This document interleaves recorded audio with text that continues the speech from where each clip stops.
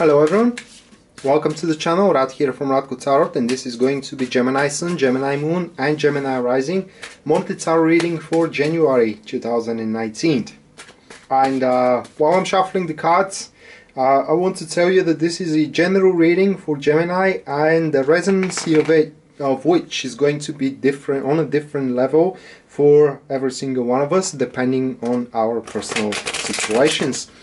Now, if you want a personal reading which your personal situation is going to be discussed, just like I am doing with the examples here in this video, and which specifically cards are to be drawn to or for, this is a subject, again, of a personal reading, and for such you can check out my website, which is listed down below in the description of this video, and there you can find a full list of my services as well as their pricing. Now, this is going to be an enhanced tarot spread, which means that we are to pull multiple cards per position, and the first position here is going to be about the topic of your month, and that is going to be the Knight of Wands, followed by the intentions or the best possible course of action. We do have the Page of Cups. Then the third card, that is going to be regarding the challenges which are causing predicaments here, and that is going to be the Judgment, the Justice card, followed by the Three of Cups, which is the guidance card of tarot, and the last one, that is going to be the Ten of Pentacles, which is the final outcome. So Geminis, we do see here, just to overall make kind of like a conclusions of the reading just from a first glance, before we actually dive into every single position on its own.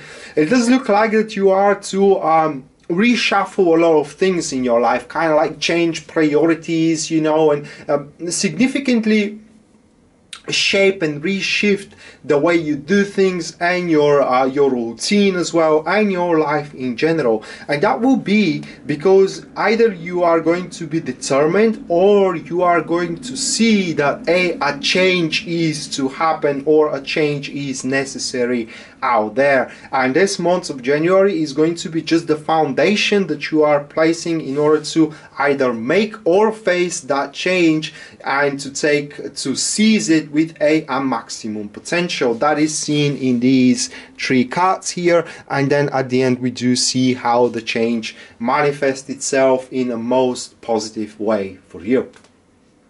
So let's go deeper into the cards. The first one, which is the Knight of Wands, accompanied by the Lover's card. Just look at that, guys. I mean, that could be, everybody knows that the Lover's card is about love, well, not every time, but I cannot just bypass the kind of like the chance or the manifestation here that you are to find a suitor, right?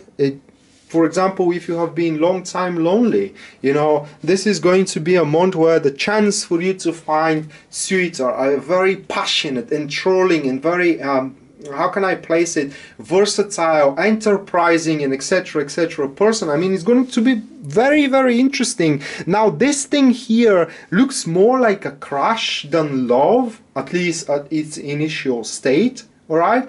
But that doesn't mean that the love cannot happen. All right, so what we do have in this position, it is mainly a decision for your behalf to start exploring new horizons, and to start exploring new options available for yourself, either for your career or for your personal life. And especially if that is about personal life, we are seeing here person appearing, all right? That is going to be the topic, finding the person that is going to give you the excitement you require in order to be emotionally and, how can I place, passionately fulfilled.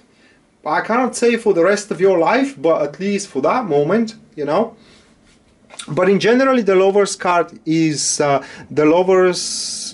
card was named Lovers a couple of centuries ago, but its initial name of this major arcana 6 was the Choice. So what this combination here points is that you are going to have, throughout the months of January, numerous options available. It's kind of like countless, you know, infinite options available in order to make your life much more exciting and much more thrilling. And from those options available, it is likely that you are to find those kind of enterprises and undertakings which are to work best for you. Now, one thing I want to mention here with this specific combination is that if you find the person that you're searching for, or if you find the work that you're searching for as well, that you want to work, if you find the right way how to tackle with a certain project and etc., to start pushing into that direction straight away. Because as much as potent and positive this combination here is to find a way through, all right, to find your way through, it is also very unstable. What I mean is that you can burn out for a couple of days. You know, today you may have that excitement and that enthusiasm, and when you wake up tomorrow, this could be gone. It's no longer there. So that's why it's very important to seize the moment. As soon as you find a grasp on it, to seize it and to start pushing into that direction. Now, we have the Page of Cups here falling into the intentional position, and that points to realignment. No, this is about the love. This here is about love.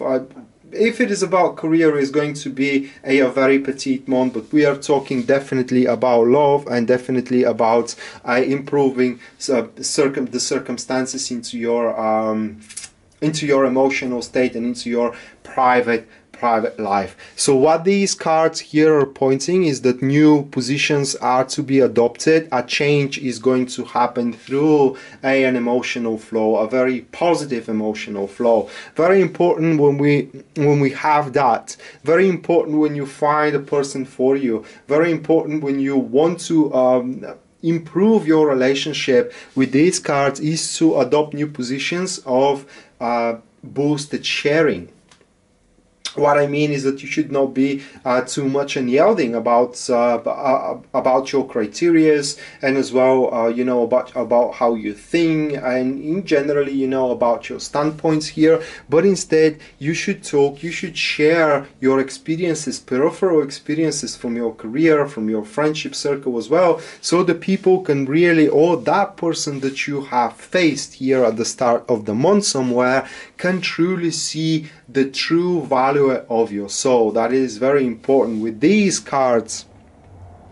As soon as you open yourself emotionally towards somebody or toward the world in general, you know, because yeah, this speaks for love, all right, but not every single one of you is going to have a love situation, and that's why the reading resonates differently for different people, as it is a general reading. But these cards here are pointing that you need to emotionally open yourself for the world, or in this case, for that person that you are to meet throughout the month of January, in case you want a relationship, or if in case this is your partner and you just found a new amusing way, you know, to spend time into that relationship. Again, to see that this is the prerequisite, the very foundation of the change that you have waited into your relationship, and to open yourself emotionally. Not to mention that this combo here, it's a potent combo for conceiving, having child, having kid, and etc, etc. So if you and your partner really want to have a child, then maybe the month of January is the lucky month for you. Nonetheless, with these cards here, it is very it's kind of like it's imperative for you to truly focus yourself on the grand scheme, on the bigger picture. And what is the bigger picture? I want to be happy. How I'm going to be happy? Well, that's not very important, is it? I mean, the very end of the goal, or the very fact that things are swiping, is changing into that direction, it's what is important. Therefore, you should not be stagnated into the minor details. For example, you are start dating with that person here, all right, and you kind of like don't approve very much the shoes that he's wearing. Well, who cares, you know, if that person make you laugh, if that person make you feel good, and etc, etc. Why you should be restrained just because of the stupid shoes that he's wearing, or the stupid tie, or the stupid coat? All right, so everybody has their taste, and you should not have these biased expectations for someone else's taste as well. What I mean here again is for you to focus on the grand scheme of things rather than on the minor details, and this is what truly is gonna allow you to open yourself emotionally toward that person or toward that enterprise here. So then we do have the Justice, which comes as a challenges that are causing predicaments, followed by the Seven of Cups. So this is a bit of a difficult combination to be explained, and I will try to do it that way. So these cards are pointing here that you will have a difficult time to adapt. And under adapting, I mean that is going to be a brand new enterprise, like I said, a change coming, and one change cannot be faced with the same circumstances or with the same behavior. In our country, we do have we do have a sentence saying that you cannot make a new brothel with the old hookers. All right, if you are to establish a new brothel, you got to bring up new hookers. Therefore, here you cannot face the newness with the old standpoints. All right, that's why you're gonna have to shift priorities, to reshuffle priorities. For example, until this very moment, your priority was your career. Well, things didn't work out very well with your previous relationship, did they?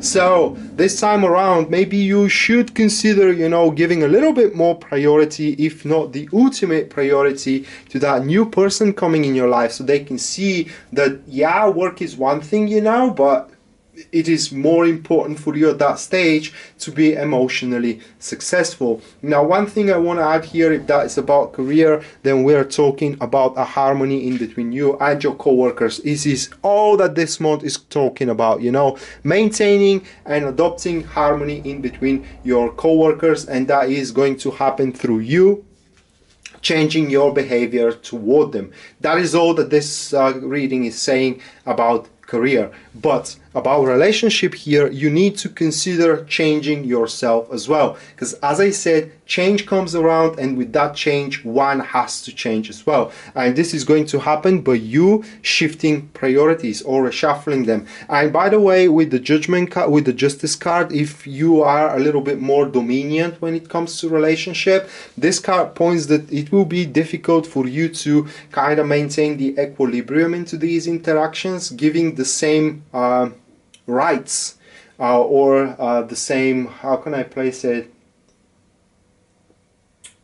the same responsibilities, you know, for your partner, or for this new interest, new person of interest here. Very important is to know that one needs to feel, how can I place, useful, for the lack of better term. And if you take care for everything of that relationship, like scheduling the dating, making reservations in the restaurants, you know, and basically be the head of the initiation, that may place them in a situation where they will feel like, you know, like they don't contribute at all in it. And the very least, this is going to place them in a point where they will feel useless, that you can do that with everybody, and they may feel kind of like not mistreated but undervalued. All right, and this is the last thing you want. So try to be a little bit more compassionate here, kind of like tolerant as well. But again, shuffling of priorities, it is what truly can obstruct you from or the lack of reshuffling priorities. It's what can truly restrict you from experiencing to its peak this new enterprise with either your partner that you currently have or with a new person that you are to face. So guidance here, how this could be done. We have the Nine of Wands with the Three of Cups. First of all, these cards actually very positive here, and it is exactly saying where those changes needs to happen, and that is how you tackle with a social circle, or your general behavior with the other people. Maybe you are way too open for them, and just think about it. When you are way too open with everybody, that could make an impression that you are flirting with everybody, you know, or maybe you are way too close with everybody, and if so, that make an impression that you are unreachable through an emotional standpoint. What these cards here are pointing, guys, is that the more you kind of like, how can I place it, the more sense of independence you are showing, all right, that you can handle yourself. No one questions that, you know, but the more you parade with it, the bigger impression you leave into people that you are self-sustainable, that you don't need anybody. And therefore, that plays people that having you as an interest kind of reluctant and hesitant to approach you with emotional intentions or with relationship intentions, and etc., etc. These cards, however, are pointing that well, basically it's your choice. What these cards are pointing is that you should not change anything about your social circle right now, not behavior wise, but quality wise, like friends and etc., etc. And on top of that, you know, as soon as you start dating with this person, or you again regain the passion into your relationship, you should kind of involve your partner or a person of interest more into your social circle activities, like going on a cinema with your friends and that person, you know, like going, how can I place it, like when you are asked to go on a party, you should bring them as well into that party, so these people or that person or your partner here can truly see how you are spending your time with your friends, and what makes you to have that knack for having good life. So how you actually are used to have fun. I don't know how to explain it really, but what makes you to have fun when you are enjoying yourself, so they can create the same circumstances and the same predispositions, so you can have fun when you are just two of you. And the last card here is pointing to the Ten of Pentacles, followed by the Hermit card, the Hierophant, excuse me. And this is just the natural unfoldment afterwards. You know, things are consolidating, things are strengthening. We are going here just from one passionate enterprise into something furthering in a long term for the distant future as well. What we do have here, it is that as long as you are as well, how can I place it, objective is not the correct, let me explain it that way. These cards are pointing that passion and love and etc., etc. are good things that you have found either into your current relationship or either with the person that you are to meet throughout January, you know, but this is not everything. As a matter of fact, the true foundation that you are to understand is for a long-term relationship. This is the trust, and this is also the ability to give space into one another, to be together, and in the same time to maintain your personal independence as well. And this is what these cards are pointing, that through the trust that you will start building into one another, the personal independence there, or the personal lives that you lead outside of that relationship will remain intact. And through it, that relationship is going to consolidate as a, let's say, oasis in the desert that you are facing outside of it. And through having and boosting, you know, that, how can I place it, that trust with this person, you are to find a new and a true meaning of what love means. So for some of you Geminis, this could be the meeting of the true love. For others, that will be realizing that the true love was all around you, all the time around you, but you could not see it until you did not reshuffle your priorities. For others, it's going to be just a time where you are going to prove to yourself once again that the person you are with is the true love for you, and you will not want to leave them at all. And here it's going to be a shame, you know, if you miss that opportunity, because again, that is a general reading, guys, and it's going to resonate with every one of you in a different level, right? So even though the energies or the general reading is so potent for having this suitor, for having this person of interest, you also need to help it. Go out, date with people, you know, show that you are ready to invite love in the world, in your world, excuse me, just like I said here with these cards. Show to the world that you are ready to share your life with someone, and that someone is to come. Because if you sit around and you are constantly in your home behind locked doors, no one is gonna come and knock on them, all right? It's just, this is how it goes. So that being said, Geminis, this was your monthly tarot reading for January 2018 and 19th, excuse me. I hope you enjoyed it and you liked it, and we are going to see each other around. In case you are interested in a personal reading, everything that you need to know is listed down there in the description of this video, my website, in which you could see the services that I'm providing and as well their pricing. Rad signing out now. See you next time. Bye.